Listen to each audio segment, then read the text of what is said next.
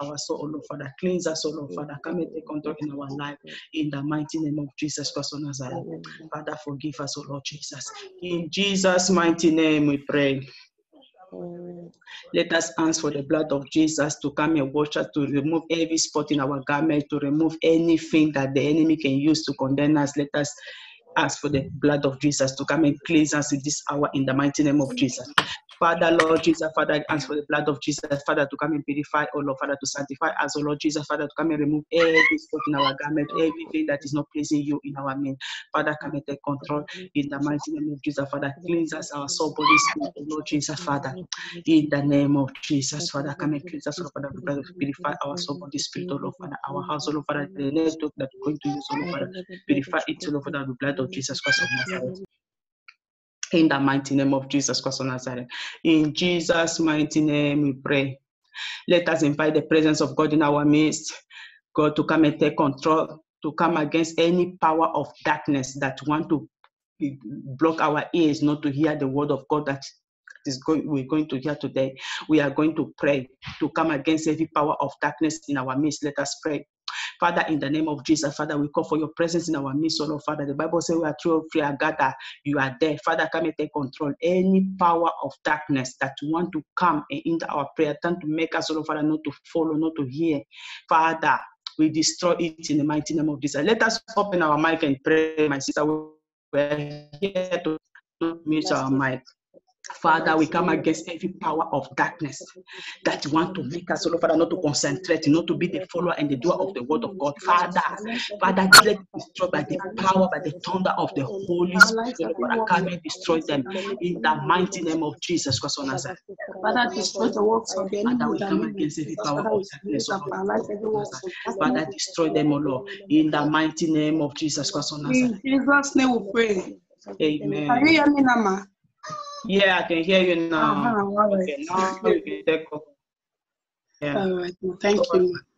All right, let's continue. Amen. Satan is a liar. Amen. Let's continue to pray. Let's begin to plead the blood of Jesus over the internet, over our gadgets, over the environment, over our phones, over everything we are going to do in the name of Jesus. And let's begin to plead the blood of Jesus. The Bible said they overcome by the blood of the Lamb, by the words of their testimony. Every powers in the heaven is there, wherever they have gathered against this gathering. Every internet demons, every network failure. Let's begin to bring them under subjection in the mighty name of Jesus. Let's open our mouth and pray. Father, Lord, in the name of Jesus, we overcome every powers of darkness. By the blood of Jesus Christ of Nazareth, we silence their works and their activities in the name of Jesus. In any way, oh God, they have gathered against us this hour, any way they have risen against us, let them be silenced by fire in the name of Jesus. Every territorial demons, every network demons, every powers in the heavenly powers, hijack us, every person to hijack our network, to hijack our gadget, let them be silenced by fire in the mighty name of Jesus. We paralyze every strongholds of the enemy in the name of Jesus. We bring their works to naught by the power in the blood of Jesus. We subdue every strange power, every territorial demon, environmental force in the mighty name of Jesus. In Jesus' name we pray.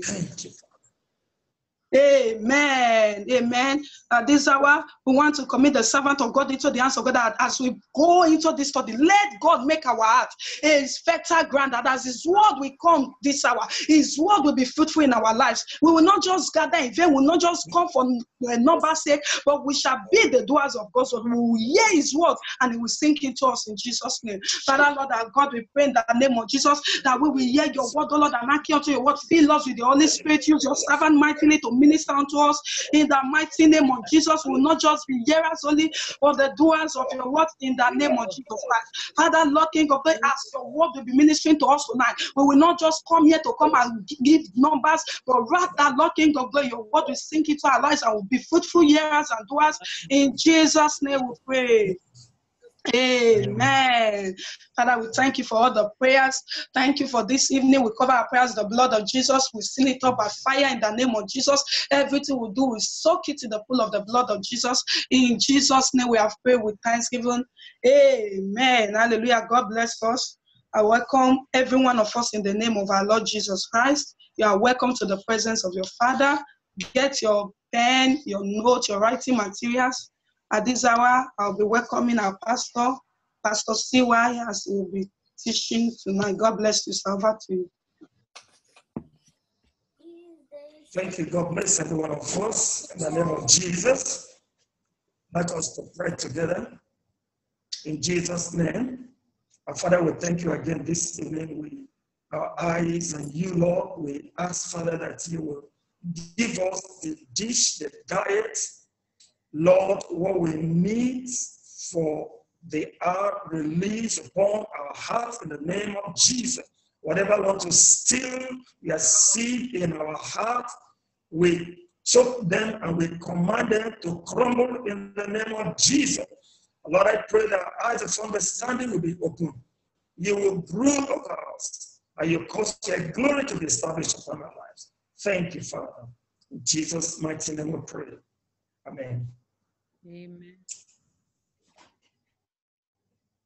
Today we are starting from where we stopped. Remember, we are discussing delegating tasks and developing people. Delegating tasks and developing people. We've gone quite a long way.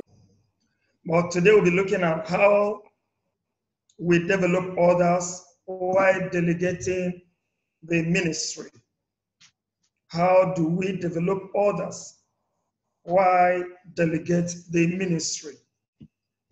I want to quickly say here that part of the crisis we're facing today is a wide gap between this generation and the upcoming generation.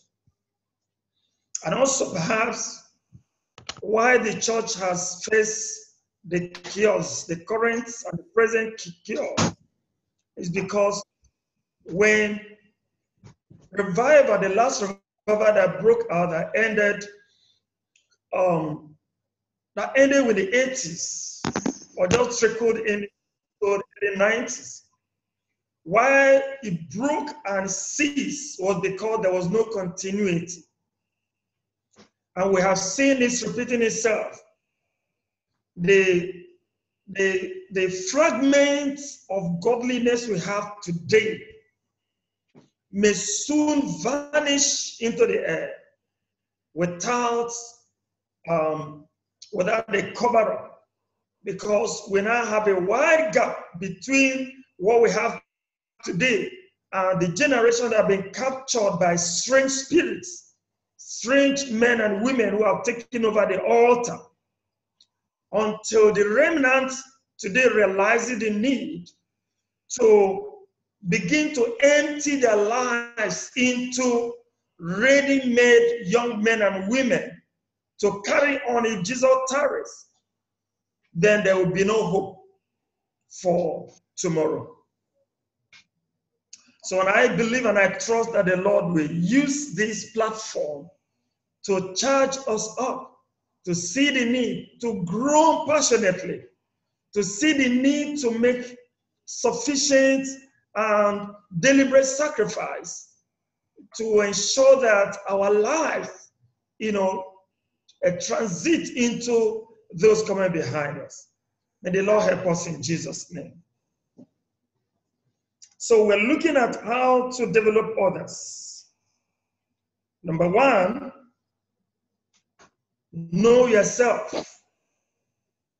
Know yourself.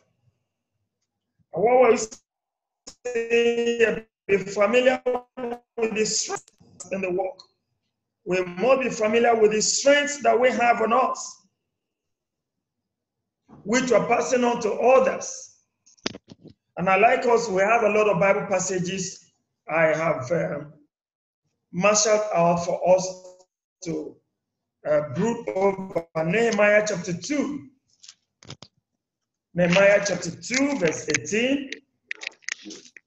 Nehemiah chapter 2, verse 18.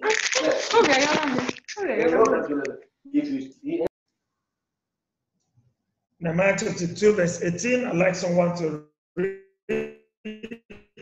We have a lot of Bible passages, so Nehemiah chapter 2, verse 18.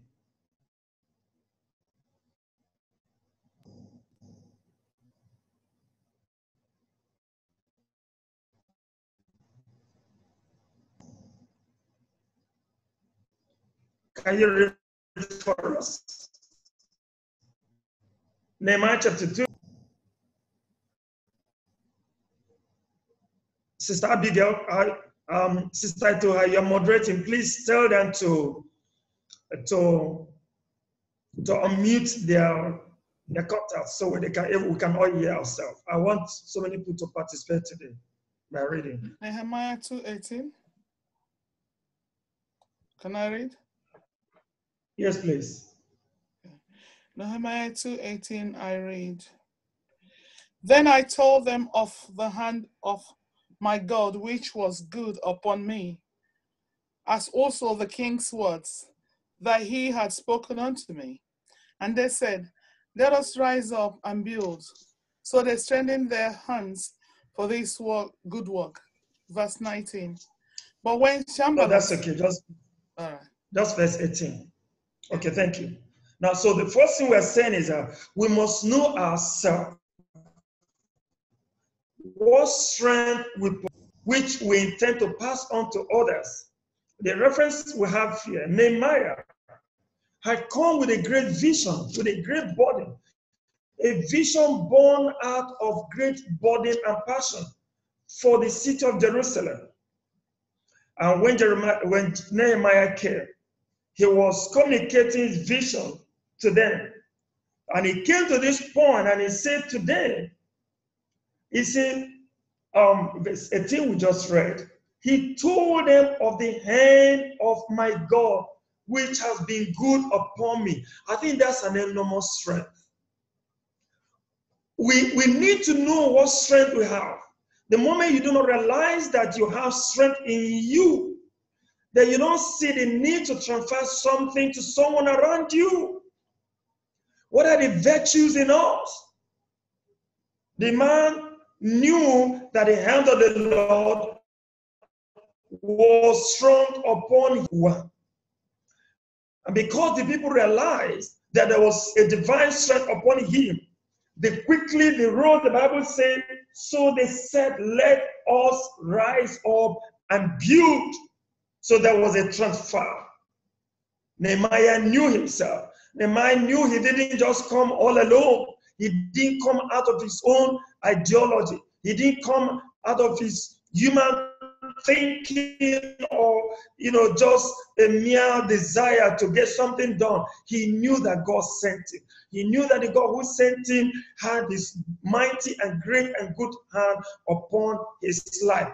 And that was why he was ready to walk with them. And they saw it and they said, let us rise up because we know that this man has something in his life. So let's know that we have the hand of God that is mighty upon our life.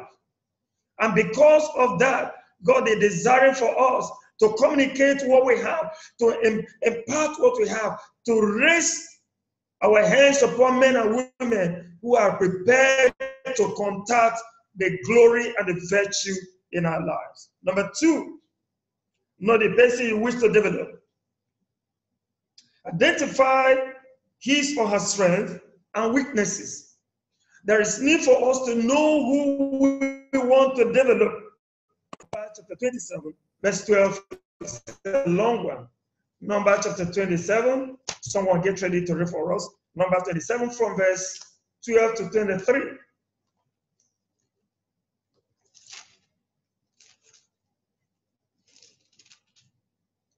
Numbers 27 from verse 12 to 23. Someone please take it up for us. Numbers 27, verse 12 to 23. And I read in Jesus' name. And the Lord said unto Moses, get thee up into this mount Abarim, and see the land which I have given unto the children of Israel. And when thou hast seen it, thou also shall be gathered unto thy people, as Aaron thy brother was gathered. For ye rebelled against my commandment in the desert of Zin, in the strife of the congregation, to sanctify me at the water for their eyes, that is, the water of Meribah in Kadesh, in the wilderness of Zin. And Moses spake unto the Lord, saying, let the Lord the God of the spirits of all flesh set a man over the congregation, which may go out before them, and which may go in before them, and which may lead them out, and which may bring them in, that the congregation of the Lord be not as sheep which have no shepherd. And the Lord said unto Moses, Take thee Joshua, the son of Nun, a man in whom is the Spirit, and lay thine hand upon him, and set him before Eleazar the priest, and before all the congregation, and give him a charge in their sight. And thou shalt put some of thine honor upon him, that all the congregation of the children of Israel may be obedient. And he shall stand before Eleazar the priest, who shall ask counsel for him after the judgment of Urim before the Lord. At his word shall they go out, and at his word they shall come in, both he and all the children of Israel with him, even all the congregation. And Moses did as the Lord commanded him, and he took Joshua and set him before Eleazar the priest, and before all the congregation. And he laid his hands upon him, and gave him a charge, as the Lord commanded by the hand of Moses. Thank you. So we're looking at identifying who we wish to develop. Now, I'd like to say here that in the taste of God, men and the duties and responsibilities of the kingdom. We know that prior to this point, Joshua had voluntarily stayed close to Moses. Joshua offered himself. He was very close, in spite of the fact that Aaron was one man that God said to Moses, this is your brother, he's going to be your mouthpiece. But here Joshua voluntarily began to, follow Moses as Moses was working closely with God. Here comes the point where God wanted to take Moses away, preparing to take Moses away. And there was a need for a continuity. Moses knew that someone stay in his place. Moses didn't look to you. Moses, the Bible says, Moses spoke to the Lord, saying, that's verse 15, let the Lord, the God of the spirit of all flesh, set a man over the congregation, who may go out before them and go in before them, who may lead them out and bring them in, that the congregation of the Lord may not be like sheep which have no shepherd. So Moses requested from the Lord, Lord, who do I develop? Can I tell you, brethren, that part of the problem we have is that we have lacked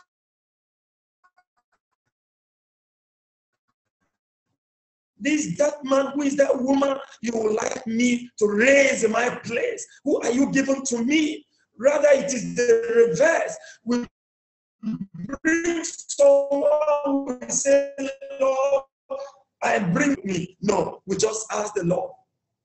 We don't seek for his presence. We don't seek for his permission. Because of that, we lack full knowledge of that man, of that woman who we are pouring our lives into. And before our eyes, we see the work being messed up because we were not diligent to ask the Lord to show us who we made. Because he said, Moses said to the Lord, you are the God of all spirits. He knows all men. He knows much more than we do. Moses didn't take for granted that Joshua had been a boy under him, an apprentice under him. But he said, you are the God of all spirits, who knows all men. Though I know Joshua, but you know him better. And the Lord said to him, get Joshua. The Lord said to Moses, take Joshua the son of Nun with you, a man who is the Spirit a man in whom is the Spirit. So the Lord knew. And I think it's very important for us as we do the work of God. Let's seek to know who we are bringing to pour our lives into, who we're delegating a responsibility. Don't pick any hammer. Don't just pick anyone that someone is speaking in tongues. This seems to be a suitable person. But then go to God in prayer and ask the Lord, who is this man that speaks in tongues? Who is this lady that prophesies? Who is this one that seems to be a mighty man? Seek to know who the person is, so that the work of the Lord will not be in distress. Deuteronomy chapter 31. Deuteronomy chapter 31. Let's get a clearer picture of this issue we're raising. Deuteronomy 31 from verse 8. And let's dig deeper into this point. So can I have someone to read for us, please? Deuteronomy chapter 31, 1 to 8.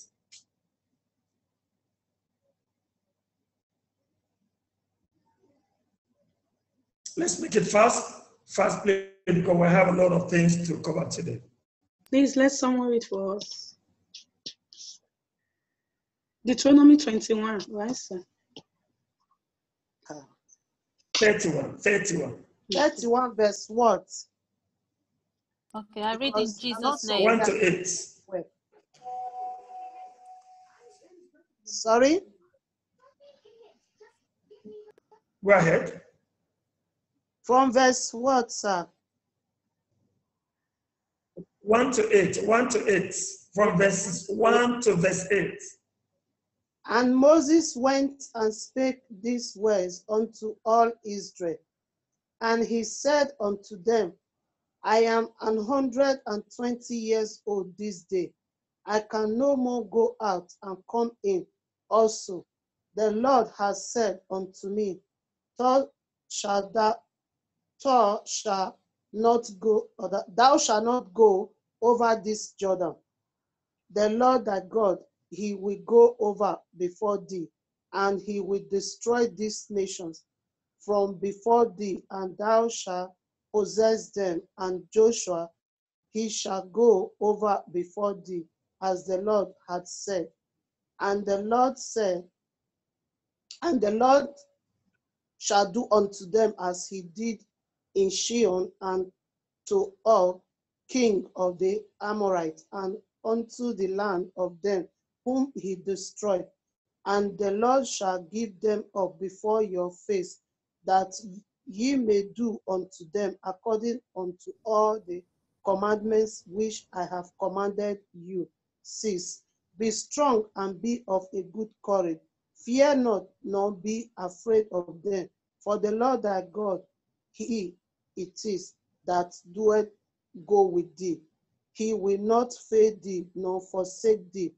And Moses called unto Joshua and said unto him in the sight of all Israel, Be strong and of a good courage, for thou must go with these people unto the land which the Lord has sworn unto their fathers to give them, and thou shalt cause them to inherit it. And the Lord, he it is that doeth go before thee. He will be with thee. He will not fail thee, neither forsake thee. Fear not, neither be dismayed. Thank you.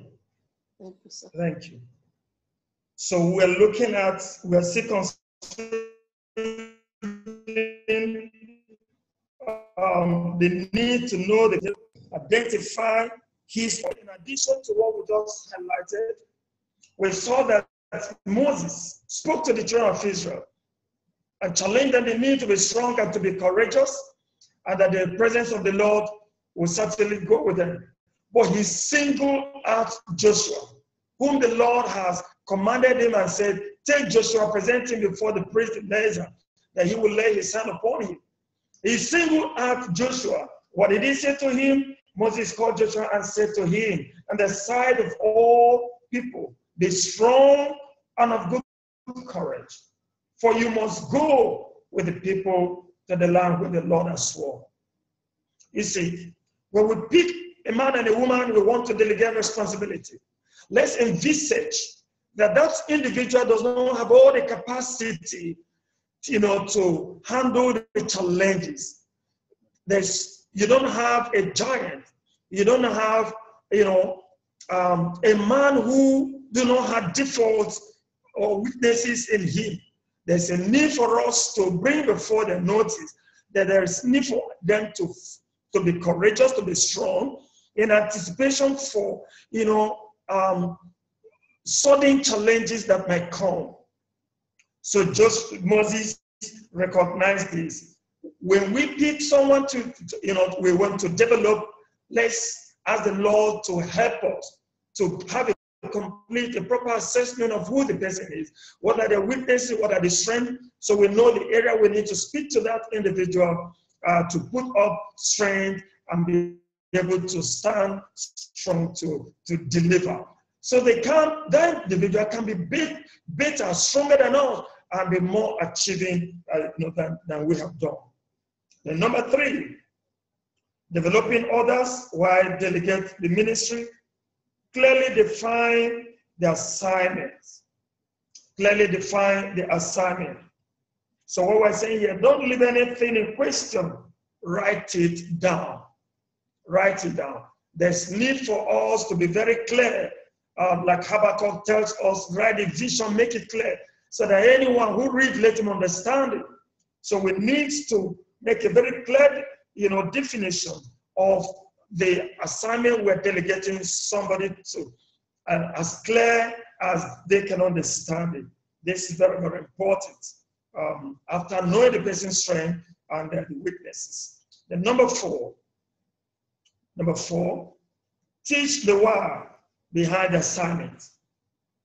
Let them know why it is important. We need to let the person know whatever we're delegating an individual to do, we need to let them know why that assignment is very important. Why? And the importance of that responsibility, so they can put in their best to it. Let's go back to Nehemiah chapter 2. Nehemiah chapter 2, this time verse 17. Nehemiah chapter 2, verse 17. So he said, then I said to them, you see the distress that we are in, how Jerusalem lies waste, and its gates are burned with fire. Come, let us build the wall of Jerusalem, that we may no longer be a reproach. This is the reason. This is the reason Nehemiah felt that this job needs to be done. He said, we are being a reproach, and we need to cease to be a reproach to the nations. So this is the reason why he said to them, we are in distress. How Jerusalem lies in waste, and the gates are burned down. So let us build the wall of Jerusalem. So why are you delegating responsibility? Well, you are made it very clear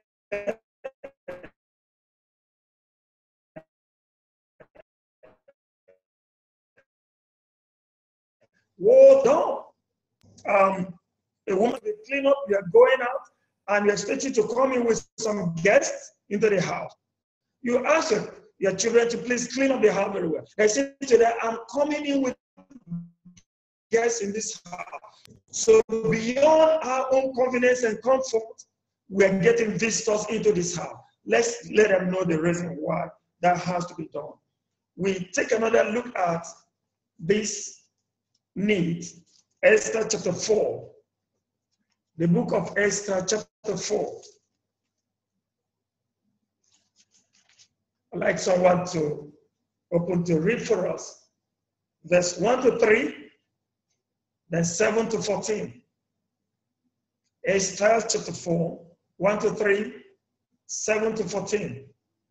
And someone please quickly read for us. Yeah. I read. When Mordecai perceived all that was done, Mordecai rent his garment, his cloth, and put on sackcloth with ashes, and went out into the midst of the city, and cried with a loud and a bitter cry, and came even before the king's gate, for none might enter into the king's gate, clothed with sackcloth. And in every province, whithersoever the king's commandment and his decree came, there was a great mourning among the Jews, and fasting, and weeping, and wailing, and many lay in sackcloth and ashes. Verse 7. Okay, to verse 7, 7 to 14. 7 to 14, sir.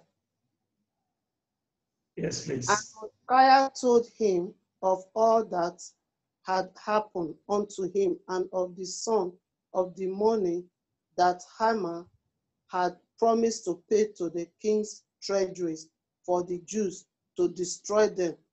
Also, he gave him the copy of the writing of the decree that was given at Shushan to destroy them, to shew it unto Esther, and to declare it unto her, and to charge her that she should go in unto the king to make a supplication unto him, and to make request before him for her people. And Hatshepsut came and told Esther the word of Mordecai. Again, Esther spake unto Hatshepsut, and gave him commandments unto Mordecai. All the king's servants and the people of the king's province do know that whosoever, whether man or woman, shall come unto the king's into the inner court, who is not called, there is one law of is to put him to death, except such to whom the king shall hold out the golden scepter, that he may live. But I have not been called to come in unto the king's these 30 days. And they told to Mordecai Esther's word. Then Mordecai commanded to answer Esther, think not with thyself that thou shalt escape in the king's sight more than all Jews. For if thou altogether holdest thy peace at this time, then shall there enlargement and deliverance arise to the Jews from another place. But thou and thy father's house shall be destroyed. And who knoweth whither thou art come to the kingdom for such a time as this? Praise the Lord. Hallelujah. Thank you so much. Now, for every duty, every delegation or responsibility, there's a task. The Jews were faced with a decree of annihilation, and Mordecai quickly responded by mobilizing, the people. They were wailing and they were weeping. And he sent a message across to Esther, who was already living in comfort at the palace. And he enjoined Esther to rise up to the occasion.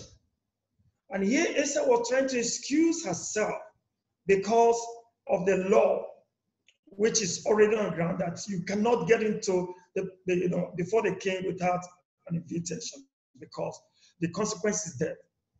But Mordecai was apt to draw her attention to the fact that it could be the reason why God brought her to the palace at such a time as that. And that was a challenge to Esther. The moment we realize and understand the reason why a task needs to be done, I think we will have more sense of commitment to it. There's need for us to let people know, don't just delegate responsibility. Let them understand why it has to be done, the consequences if they are not properly done, and what are going to be the gains if they are properly done. These are needed to be communicated to whoever we're delegating responsibility if we want a better result. And we saw that Esther rose up and the Jews were saved. The Lord rose up because somebody was ready. Somebody understood that if they don't act, nemesis will befall on them. If we do not let people understand why they must take out implication and what's the need for them to get it properly done, we may not have the kind of result that we desire in our lives.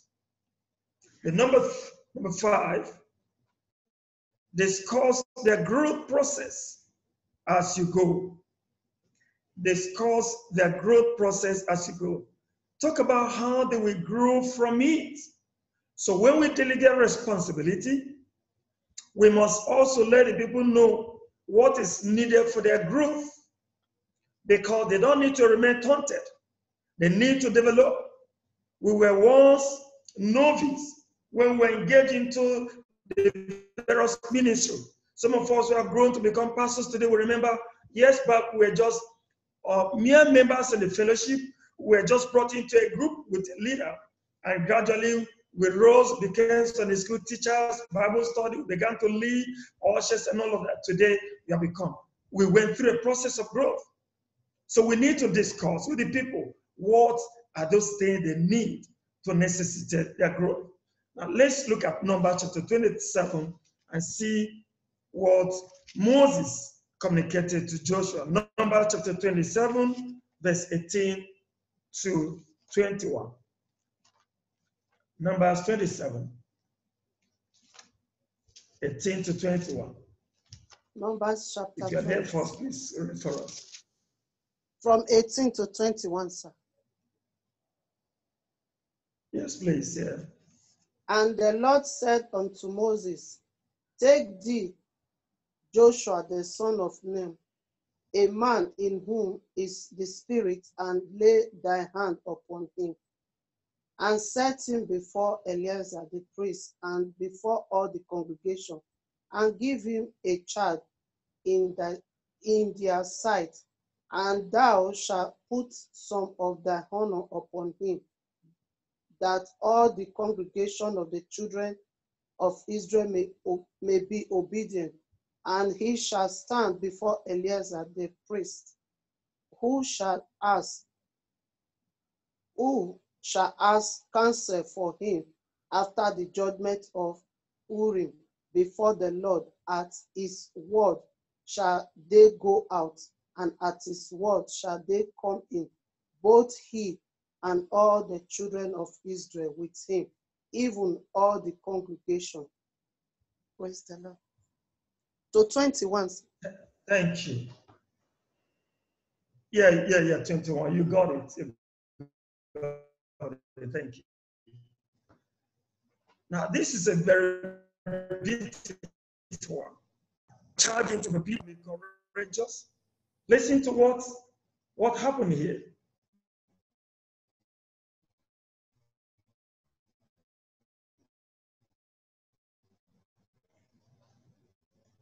He said to him, before God and before to you, taking them out and bringing them in, he said, you need to hear from God. You need to constantly hear from God. And he said to him, the only way you're going to hear from God is that you will stand before Eleazar the priest, who shall inquire before the Lord for you. Can you hear that? So you need a priest. Joshua, if you're going to grow in this ministry, you need to hear from the Lord. You need that God will continue to speak to you to give you directives. You need instruction from the Lord. And the only way God is going to speak to you, as far as this time is concerned, you need this man, the priest called Eleazar, who will inquire on your behalf from the Lord. So imagine if Eleazar wasn't there. Imagine if the Lord does not speak, then the words of Joshua will amount to futility. So it behoves on us, brethren, that when we raise men and women, we want to delegate because we want them to succeed us. We want them to grow better than us. We want to see the work prosper much more than we have done. Then we need to seek from the Lord. Lord, what do they need to grow? It is our duty to grow them into understanding what they need to grow. This is a responsibility because we've been there. What were those things we did that made us successful? Let's hand it over to them. And that's what the Bible says here. Moses said to him, and the Lord said to Moses, verse 18, tell Joshua the son of Nun, with you a man in whom is the Spirit, and lay your hand on him. Set him before Eleazar the priest and before the congregation, and inaugurate him in the sight. Verse 20, and you shall give him some of your authority. So Moses was to release some of his authority to him. Why? Because Moses was not yet taken away. Moses was still actively before the Lord. Then he needed to tutor Joshua to grow along. He needed to mentor him. So for him to be able to connect to what Moses was doing, he needed some of the authority in Moses to be able to grow along with him. So these are some of the things. On Wednesday, we're talking about what some level of control and authority we must relinquish to the people we're growing. This has made it very clear for us that we need to bring them along with us so they can grow until they're able to take over and bridge the gap. Number 6, spend relational time with them. Invest time when you are not talking about work.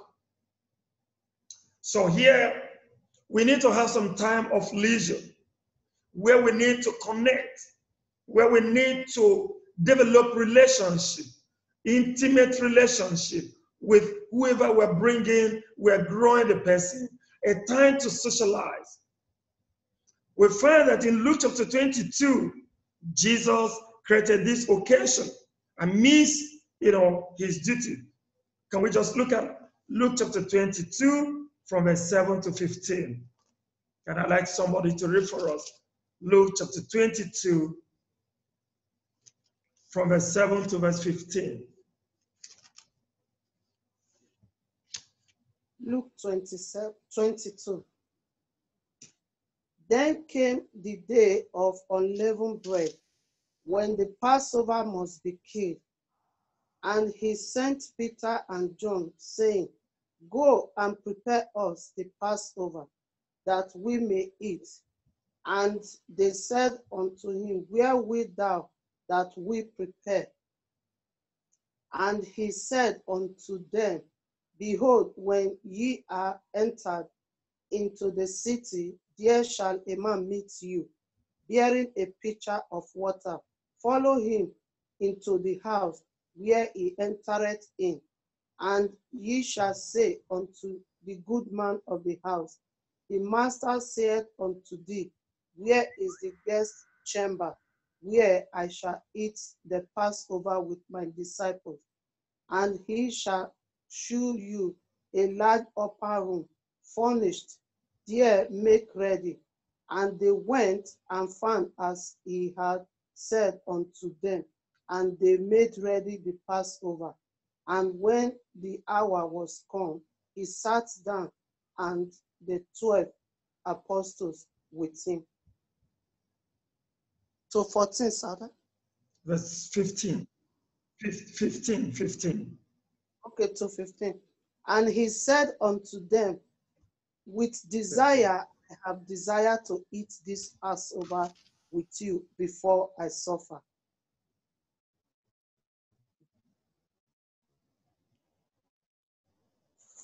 And spend relational time with them. That's okay. Relational time with them. So there is need for us. You see, whenever you're delegating responsibility, very key responsibility, that individual needs to have an attachment with you. You need to have attachment. Without mutual attachment, the best in your life cannot really be communicated to that individual. So Jesus spent some time and said, okay, let's go and eat the Passover together. And they drank. He drank and he gave to them, and they drank together. We know that in some other places, there were also occasions where he had to stay with his disciples. And they sat together and he told them parables. So let's learn once in a while, whether you have consciously targeted to develop and to build up, let such a one have some time. You can invite him or her to your house and just spend some time and ask the person some things, outside the duty, some things about the personal lives, build relationship. That's exactly what we're talking. The person will learn more, the person will be more committed to, the task, will be glad and see that it's not just about the work, but you also have interest in him or her life. Number 7, allow them to watch you minister. Allow them to watch you minister. Let them observe and get feedback from you. So this is also very key as we tend to transfer responsibility and duties to those coming behind us. Let's turn to Matthew chapter 17. Matthew chapter 17 from verse 14 to 21. Pastor Teresa, could you please read for us? Matthew chapter 17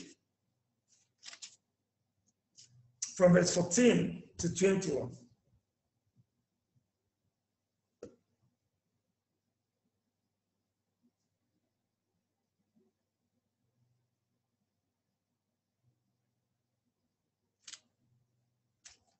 Pastor Teresa, please. All right, sir. 17, Matthew 17, I read from verse 14, I reckon. Okay. And yes, please, to 21. And when they were come to the multitude, there came to him a certain man, kneeling down to him and saying, Lord, have mercy on me, on my son, for he is a lunatic and sore vexed. For oft times he falleth into the fire, and oft into the water. 16. And I brought him to thy disciples, and they could not cure him. 17. Then Jesus answered and said, O faithless and perverse generation, how long shall I be with you? How long shall I suffer you? Bring him hither to me. Verse 18. And Jesus rebuked the devil, and he departed out of him. And the child was cured from that very hour. 19. Then came the disciples to Jesus apart and said, Why could not we cast him out? And Jesus said unto them, Because of your unbelief. For verily I say unto you, if ye have faith as a grain of mustard seed, ye shall say unto this mountain, Remove hence to yonder place, and it shall remove, and nothing shall be impossible unto you. 21. Howbeit, this kind goeth not out but by prayer and fasting. And while they abode, hallelujah, God bless you, sir. Okay, that's all right, 21. Yeah, thank you so much. I love this. I love this. As I went through this afternoon trying to review today's lesson, and I saw this, these cases that we are referencing.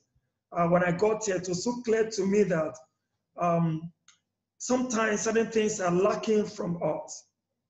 We could just be carried away with what we're doing and unmindful that those we're bringing up are struggling to understand what we're doing. So we find this case that they have struggled, they tried, all to no avail. But just in a split second, the demon, was gone. And they were amazed. And they didn't pretend. They went straight to Jesus and asked the Lord, why did we fail? What was our problem? So Jesus quickly told them and said, look, you are faithless. That's the first thing. You don't have faith. Then he said to them again, there are some of these cases that you need to fast and pray before you can get rid of them. So there's need for us to allow those who are mentoring, those who are delegated responsibility, allow them to watch us, allow them to observe, and allow them to get back to us when they have done or when they have seen us do certain things. We should be accessible. We should be available and accessible. I mentioned this that day. So they could reach us and ask us questions. Now, why was it very easy for them to walk up to Jesus to ask him what their problem was? It was because they have had a very close relationship with him. It was not a boss-servant relationship. There was this closeness. They could talk to him. They could reach him. This is contrary to what we find today, where we have pastors, or we have bishops, we have general overseers, that we have bodyguards and members of the churches, and even when their younger pastors want to meet them, they begin to knock their knees, and they're jittering how to communicate to them because it's going to bully on them and say, my friend, walk away. For all these years you've been here, you are asking me this, can you just walk away from here? You are a disappointment to this ministry. You can hear this from some great men of God. But Jesus was there. They didn't struggle. They just walk and say, we struggle, Master, what happened to us? Then, lovingly he said to them, you lack faith. You need faith. You also need, in your capacity, you need to fast and to pray to deal with this kind of situation. And I pray that the Lord will help us to be more sensitive and more deliberate in raising offspring. It could be our own children. My son was driving me, and I was just directing, you do this, you do this. And they said, Daddy, is it that you don't have confidence in me? Why do you think that? I don't know what I'm doing. I said, well, it is my duty to continue to build you up. So he knew what he was doing. But in my own judgment, I felt it wasn't too right. There's a way I wanted him to navigate a point. So, but because we have a relationship, he could be with a servant, in quote. That servant can never be perfect before you. You will never see it complete. But we know that while we are away from them, we must have confidence that they're going to get back to us to give us feedback and say, well, this is what I did. You find where you think you need to make correction. But the truth is that let's create a room for this kind of feedback, and let's allow them to watch us do it. And they are going to grow exponentially. They're going to grow tremendously. We're going to see results. We're going to be rejoicing to see us existing. Give them the need. Provide the tools to do the job. So go back to the book of Luke chapter 9. Luke chapter 9.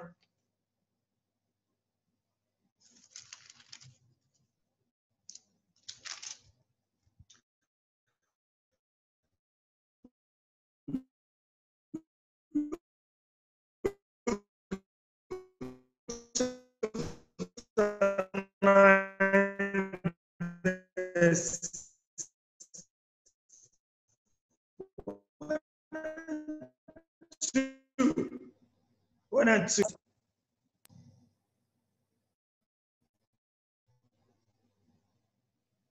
Sister CHMI, we're waiting for you, please. Praise the Lord. Luke chapter 9, verse. I didn't get the verse, please. My network was breaking. Luke chapter 9, verse what, sir, please? 1 and 2. 1 and 2. 1 and 2, thank you. Then he called his 12 disciples together and gave them power and authority over all devils and to cure diseases. And he sent them to preach the kingdom of God and to heal the sick. Thank you. Thank you. Sister Patience, please could you read chapter 10? Chapter 10, verse 19. Praise the Lord. Praise the Lord. Hallelujah. Hallelujah. Luke chapter 10, verse 19, sir. Yes, please. Okay. I read in Jesus' name. Luke chapter 10, verse 19. Behold, I give unto you power to tread on serpents and the scorpions, and over all the power of the enemy, and nothing shall by any means hurt you. Praise the Lord. Thank you. Hallelujah. So we are raising a very crucial issue here. Give them the resources and authority they need. We're talking about providing the tools to do the job. When we have delegated responsibility, we read earlier from Numbers chapter 27 that Moses had to give some of his authority to Joshua. Here we find that Jesus himself equipped his disciples. He was to send out the 12, but he equipped them. He gave them power and authority over all demons and to cure diseases and to heal the sick. He gave them, he equipped them. Now, whatever has made us to succeed in our ministry, in our endeavors, it is very imperative that we also give it as a resource to those we are raising behind us. When they ask us, how did you succeed? How did you get to where you are? Please don't hide anything, because it will certainly not reduce who you are. Whatever has taken you to the peak of your life, don't hide it, because God gave it to you liberally. Give it to others. Let's equip people with enough resources. Let's give them the tools. Let's create an environment for them. Let us make them understand how they are going to succeed in life. Because when they become great, we have also become great through their ministry. Responsibility that we owe in delegating responsibility and developing people. Enough resources. If it is books we have read, let's tell them the kind of, if it is a place of prayer, let's tell them how we prayed. If it is matter of integrity, let's tell them how we conducted ourselves. Let's tell them everything about our lives, because it's an investment. Number 9, encourage them to journal during the process. Encourage them to journal during the process. Help them interpret their growth. They need to understand their growth. They need to have a journal. They need to have record. They need to have a proper perspective of how they're growing, the measure of their growth. Maybe we can just look at chapter 10 of this, and Luke chapter 10, verses 17 and 18. Pastor Felix, I'm sure he's here. Please, can you read for us? Luke chapter 10, verse 17 and 18.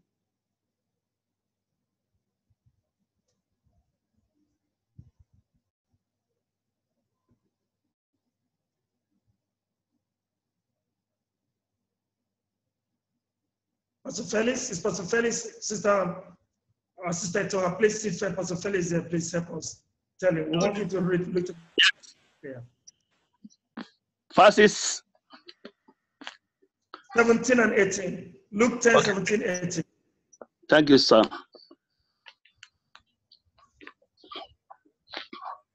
And he said unto them, I beheld Satan as lightning fall from heaven. Behold, I give you unto you power to tread on serpents and scorpions, and over all the power of the enemy, and nothing shall by enemy hurt you. Is it the same place? Okay. Yeah, that's 17 and 18. 17 and 18. 17 and 18. Oh, sorry. I'm sorry about that. Okay, I read 17. Okay. And the 70 returned again with joy, saying, Lord, even the devils are subject unto us through thy name. And he said unto them, I beheld Satan as lightning fall from heaven. Praise the Lord. Thank you. Hallelujah. Now, what I was saying, thank you. Now, Jesus needed to help them understand more properly the level of success they had achieved with what he committed them. He gave them power to go and, they went on to communicate the gospel, to preach the gospel. He gave them power to heal the sick, to cast out demons, and all of that. So they came back and the demons subject to us in your name. As we bound them, we saw them that they humbled themselves. They were subject. Let me help you to understand what happened. Much more than what you knew. Much more than what you observed. He said, look, I saw Satan fell like lightning from heaven. So when we have delegated responsibility and the process of feedback, we need to help them understand the measure of successes they are achieving. And that's going to gladden their heart. I can imagine how excited they were to hear Jesus say to them, the demons were not only subject, even Satan himself fell like lightning. I can imagine when you give a pat on the back of somebody you are developing and say, this is great. I'm so excited. Do you know what you've just done? You've just done so great. In fact, beyond my expectation, you've done great, something great. I'm proud of you. You have just kindled that spirit in that man, that woman, to do greater things. That person go back home and say, well, I think I can do much better. So something good is coming out of my life. We can grow people when we'll appreciate it, when we make them understand the progress they are making. Number 10, hold them accountable for their ministry. Get permission to keep them in line. Well, I was rushing, I needed to get something for us to understand, but we can understand this. We need to let the people to be accountable to their ministry, a challenge to them. We must let them know where they're going. Brother, sister, look, let me tell you, God is taking you very far away. You are just been ordained as an evangelist, a global evangelist. You are not just limited to this parish. I can see that God is taking you far away. So you need to be very prudent. You need to be very responsible. You need to build integrity because God is taking you far. So hold them accountable to their ministry. Get permission to keep them in line. And this is exactly what we owe them. Those we are raising, we must come into their life. Hold them accountable. Make sure that we guide them properly so that they can deliver. And it will be our great joy to see them succeed in life. Number 11, give them the freedom to fail. Give them the freedom. Oh, therefore, reference, let's go to Matthew chapter 14. Matthew chapter 14. Sister Justina, can you please read for us Matthew chapter 14? From verse 27 to 31. 27 to 31. I read in Jesus' name. Immediately, Matthew 14, 27. Immediately, Jesus speaks to them. Have courage. It is I, don't be afraid. Lord, if it's you, Peter answered him, commanded me to come to you on the water.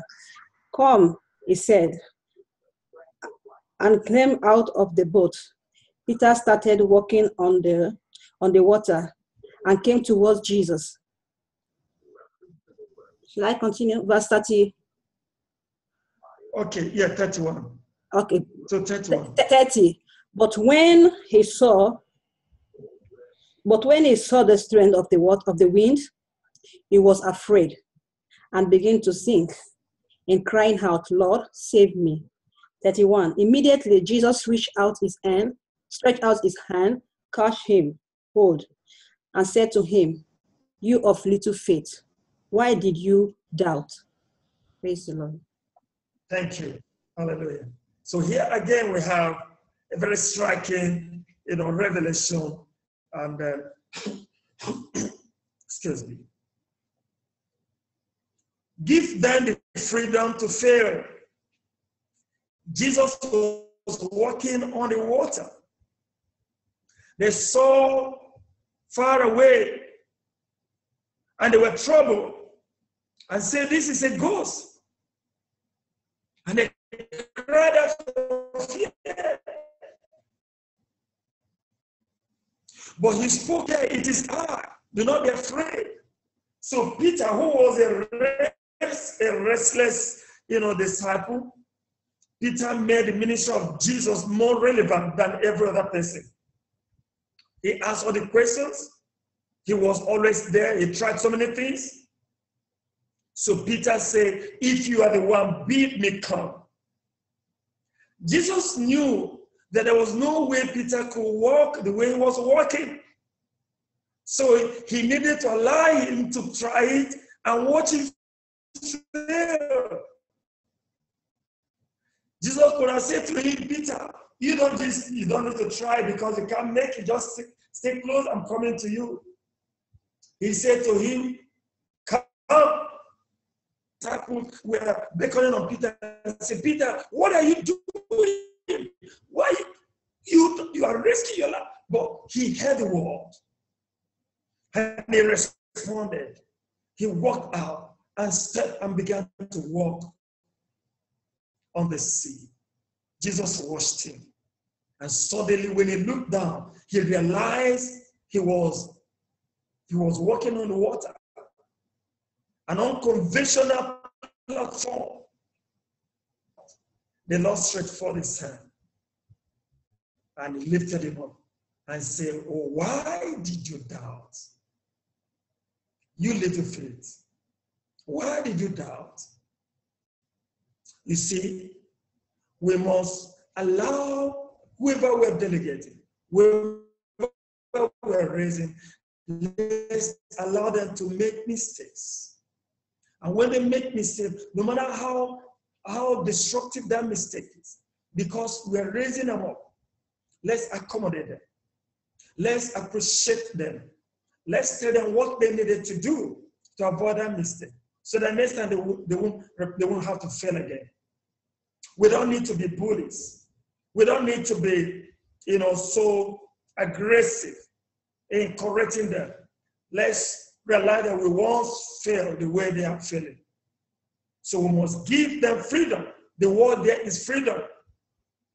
It is not to be taken for granted because, of course, you must let them know you must not continue to fail. You must grow above the level where you are. So let's allow them to fail and let's also let them learn through their failures. Lastly, number 12, debrief and affirm regularly. What we're saying, encourage them all along the way as they succeed. Encourage them. Luke chapter 10, verse 20-21. Luke chapter 10, 20-21. Sister Prosper. Luke chapter 10, 20-21.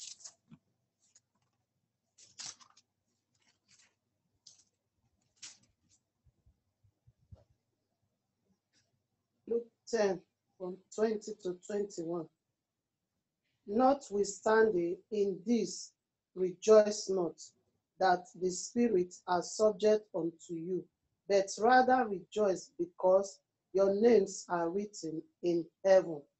In that hour, Jesus rejoiced in spirit and said, I thank thee, O Father, Lord of heaven and earth, that thou hast hid these things from the wise and prudent, and hast revealed them unto babes.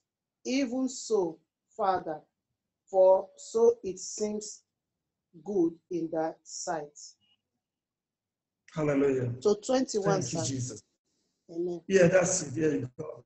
Yes, thank you. So we're saying that we need to encourage them all along the way as they succeed. So we find here, as we concluded this adventure that Jesus, sent the disciples to, from verse 20, rejoice in this, that the spirits are subject to you, but rather rejoice because your names are written in the book of life. So the Lord was encouraged, and was also encouraging them and say, look what you've just done, where something great has happened. The Lord I'm so proud of you. Then in verse 21, the Bible says, in that hour, Jesus rejoiced in the spirit and said, I thank you, Father. Why was he rejoicing? Because now these men have been launched into the field.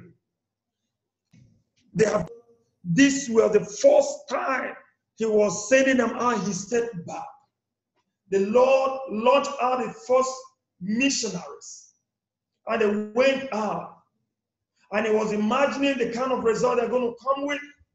And when they came back successfully, and they came with testimony, the Lord rejoiced. I said, Father, thank you, because now I am not all alone. This man in my state. So we must learn to rejoice along with them as they succeed. As we delegate responsibility, as we launch men into ministry, as we see them making some success and progress in life, let's rejoice along with them. Even our own children, let's appreciate them. With the measure of success they're making, let's appreciate them. Jesus did this, and he said to the Father, Lord, I thank you, because it has seemed good. The mysteries of the kingdom have been hidden to the wise, but you are released, given it now to reveal it to the birds. These were just ordinary fishermen. They were no scholars. They were not among the Pharisees and scribes. They were just mere men. But the Lord, it has pleased you to raise them. So we look at where we have one of our sisters. When our ministry started, and the same environment where our ministry started, where we started our ministry, this young girl came from the slum. She was just one of the home, and from nowhere learning. She started growing.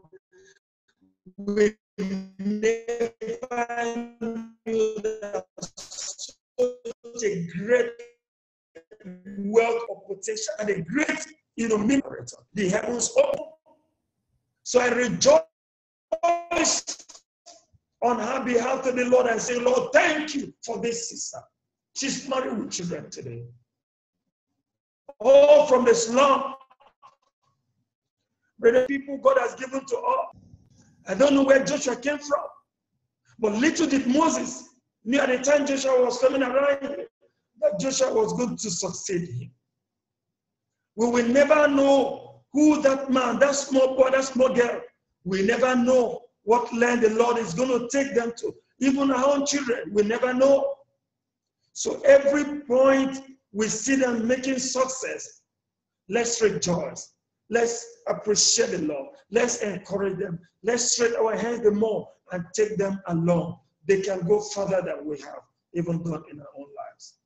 Praise the Lord. So, I would like to, let's just run through this point that we close for today. Take a few questions.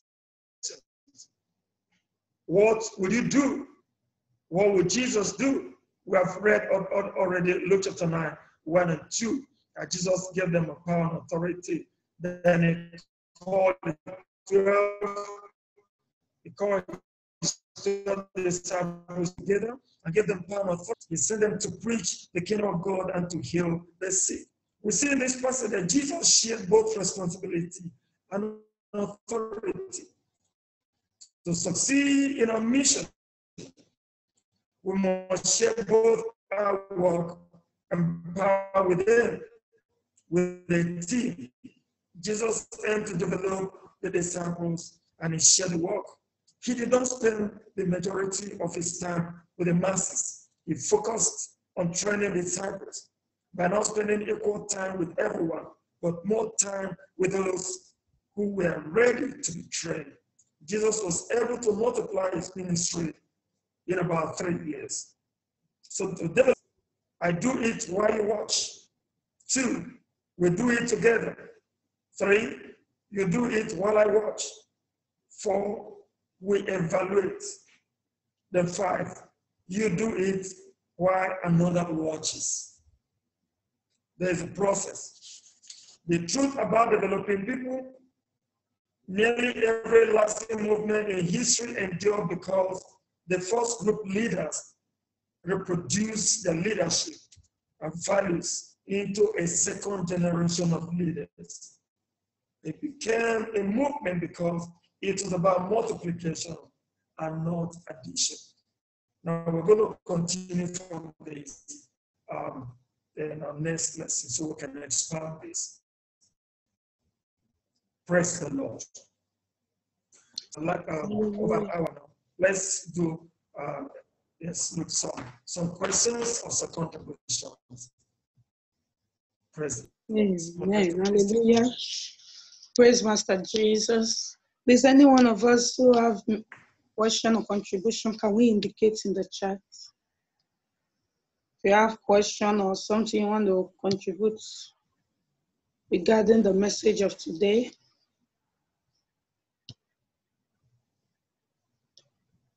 Is there anyone with questions or contribution? It seems, can I say something? I was not here in the beginning, but it seems everyone understood it perfectly. So maybe that's why there's no questions. God bless each and every one of you. But in between, you mentioned a scripture about, I think it's in Luke. Behold, I give you power over scorpions, and nothing by any means shall hurt you. I listened to this scripture, and when we do it with, when we are engaged in ministry, sometimes someone say a word that's painful. Does that scripture apply to that word or sentence or attitude? That's my question to you, my brother. Let's come again. Let me get the question clear, please.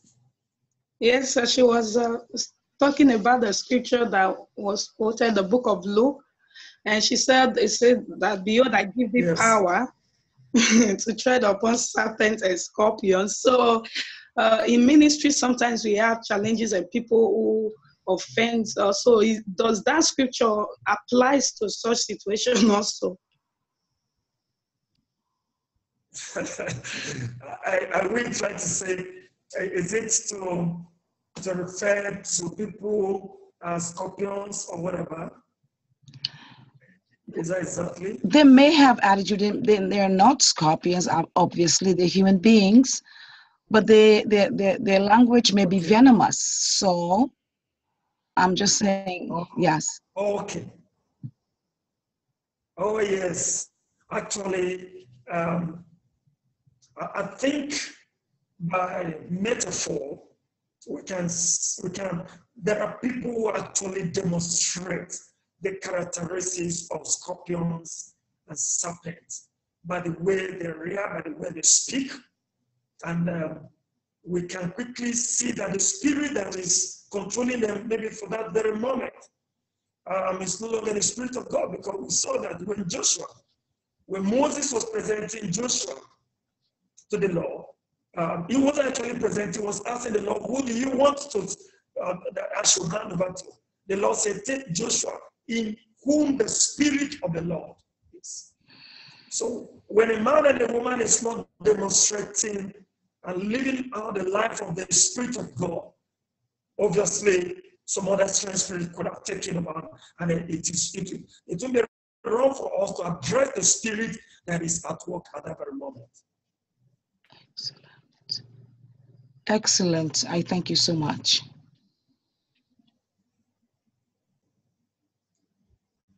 Amen. God bless us. Sister Prosper, God bless you. Hand is up. Yeah, praise the Lord. I want to ask a question concerning, for instance, when a leader delegates, will I say assignment now? Yes, maybe, for instance, asks me to do something.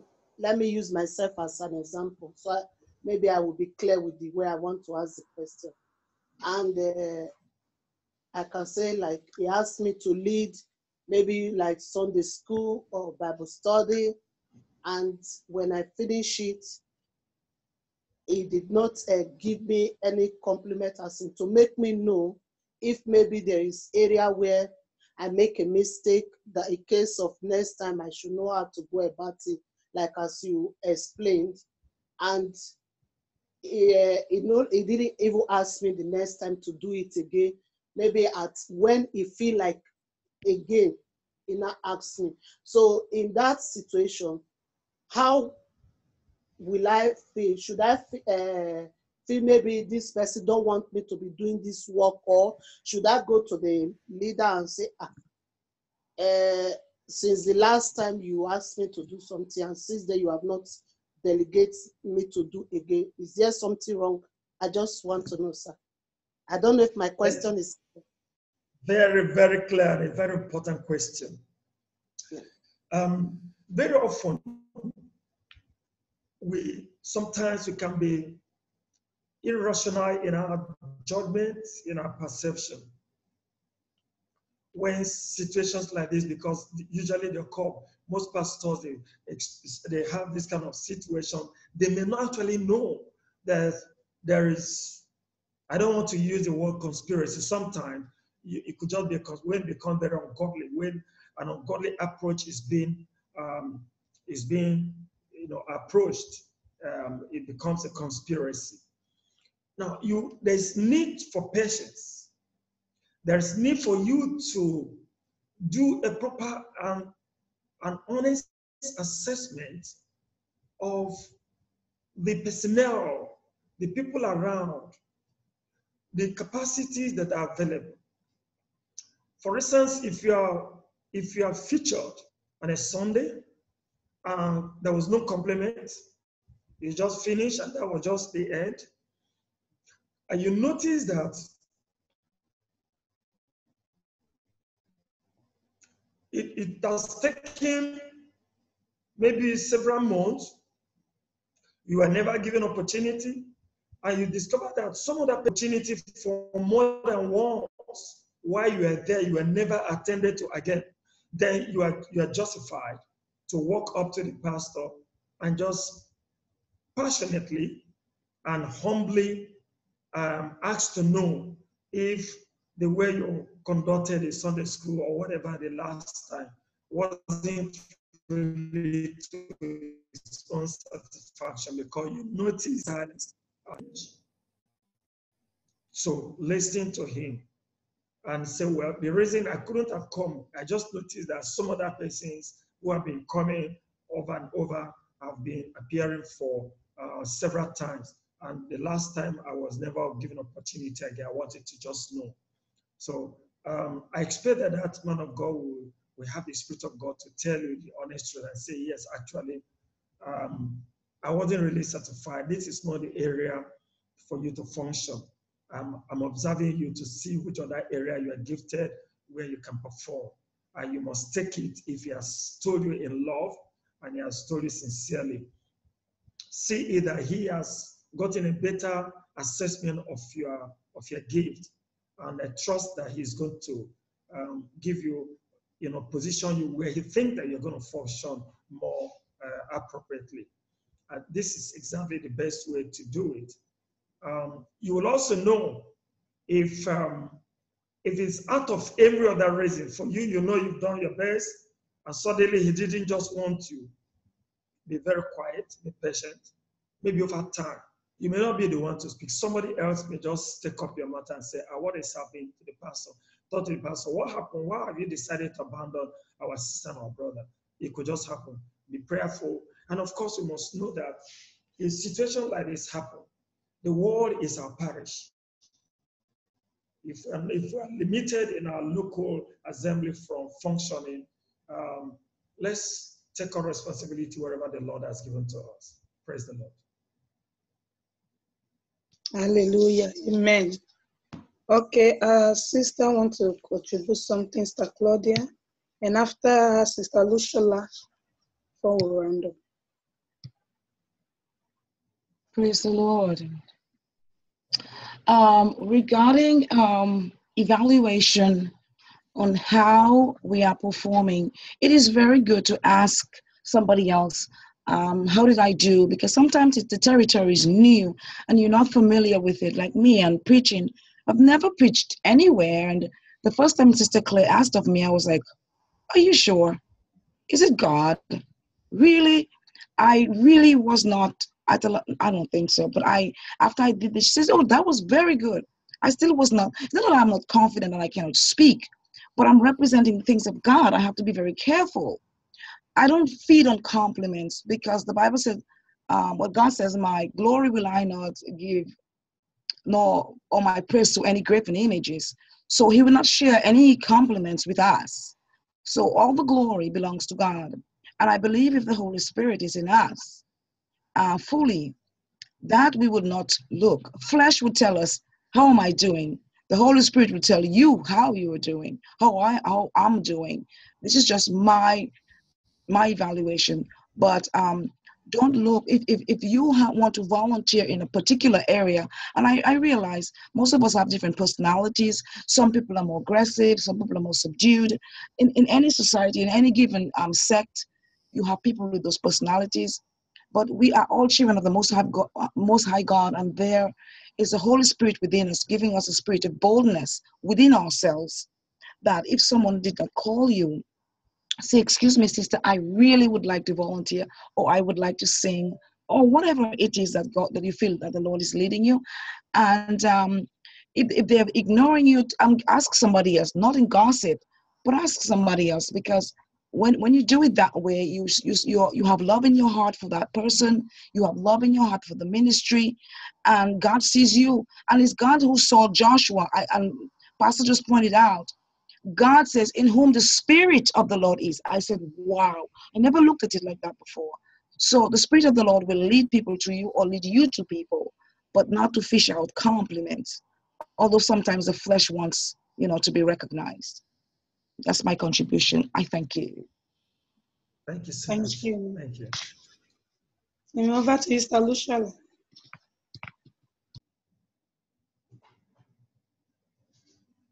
Praise the Lord. Hallelujah. Praise the living Jesus. And my question this question has been disturbing my mind since about a year now. I got born again to know this way of holiness. My question is, if God called you, maybe you born again as a child of God, you confess all your sins to God, and God, that this way, God wants to use you in this way, in another way. Maybe God wants to use you in the children group. God wants to use you in a singing. God wants to maybe in the activities in the church. And in your area, you don't find anywhere church to go. There's no church you can go. There's no holiness church. There may be church in your area. There may not be holiness church. and you now know, and God is telling you, I want you to do this for me. I want you to do this for me. There's no church you can go, but you now find yourself that, what do I do? No good church. So I want to ask a question. Is it a sin? Maybe because in the Bible I read it where God gave he gave some 10 talents, he gave some 2 talents, he gave many, the way he liked, the way he loved it, he gave them the talents. But some they not use their talents, some use it. But those who don't have privilege to go to a church in your area, maybe I'm sorry, that's my voice. When I'm speaking sometime, that's my voice, I'm sorry. So, and there's no church you can go. And when maybe, is there a sin for as a child of God not to use your talent because you don't have good church to go? But there's no anything you can do, no good church. So I want to have this question because I've been disturbing my mind. Is it a sin as a child of God? Because God asks you to sing for you, God asks you to minister in the children group. There's no way you can find no good church. Is it a sin for you as a child of God? Thank you. God bless you, sir. Thank you so much. Thank you so much. I appreciate it. Well, let me first say that it's so interesting for me to hear my sister saying for about one year now you're born again and you come to understand the holiness. Quite interesting because these days you don't hear this because everybody believes they're born again and they've been born again as old as the church. So I'm so glad to hear this. Now, what you've just raised now is a matter of great concern to so many people, and it's something that we need the Lord to help us, because you can go on and on with self-condemnation, and like you've just expressed now, it's a great war in your heart. And God is a master planner, and the moment you begin to realize that you have gifts in you, the gift in you begin to speak up. There's a consciousness in you that there's something in you that is requesting for service. And you look around you and you don't seem to find the best place to express it. That dance. All you need to do is take it up. I don't know how long it's going to take you. It might take you 1 week, it might take 1 month, it might take 3 months, it might take 6 months. We just had a prayer meeting this evening, and the preacher was talking about delays. He's in a hurry. He's a patient God. All you need to do is to take